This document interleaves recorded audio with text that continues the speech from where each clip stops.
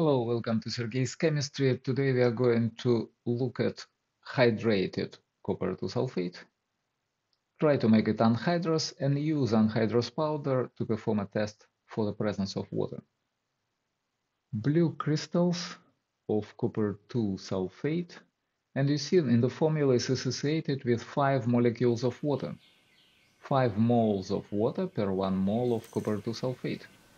This is the water of crystallization. It's an integral part of the crystals. Let's try to drive it out by heat.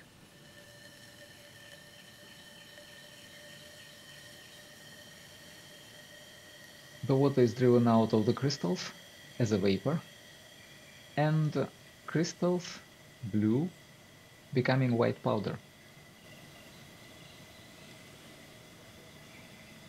Water was surrounding copper 2 ions, forming complexes, and these complexes were giving copper 2 sulfate blue color. Here is the water of crystallization driven out.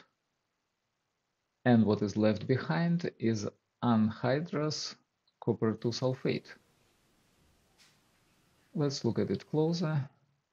Crystals decomposed, water exploded them from inside. Let's use this white powder as a test for water. The idea is that only water would return light blue color to it back again.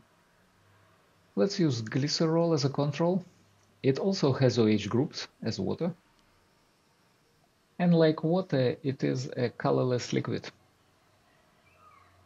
You see no visible change. Looks like it doesn't react with anhydrous copper 2 sulfate.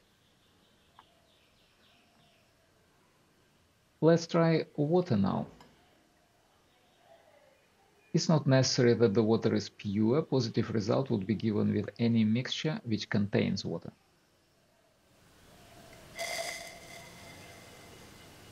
The color changes into blue because water again surrounded copper 2 ions, returning blue color to them. Anhydrous white copper 2 sulfate on addition of water or a substance containing water is turning light blue.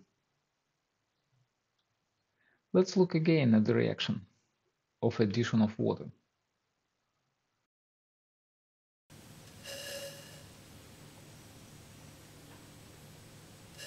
Water boils as it reaches copper 2 sulfate because back reaction is very exothermic.